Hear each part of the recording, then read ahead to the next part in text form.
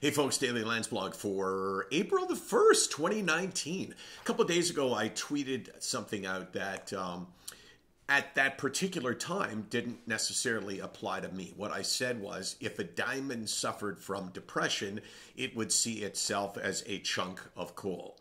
And if Einstein suffered from depression, he would think, wow, I ain't no Einstein.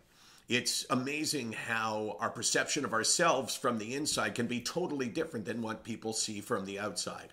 And today I'm kind of experiencing that, right? So part of my brain says, you know, like you're a good person, you've accomplished something in your life, what you're doing is important. And then there's another part of me that really says the opposite and has an answer for all of those statements that come from the logical part of my brain, and they reject it all. So here I am thinking to myself today, wow, you know, what am I doing? You know, I'm thinking about SickNotWeak, and I'm thinking about what could be, what should be, what might be, all of that.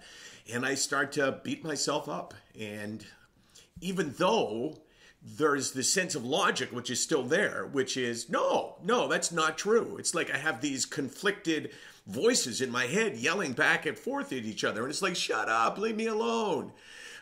You ever experienced that? Yeah, I'm sure you have, because we all do. But just the thought that you know that that voice is wrong, but still, you kind of believe it. And as a result, April the 1st, 2019, unfortunately, I got to put one on the board. SickNotWeak.com, 24 hours a day, 364 days a year.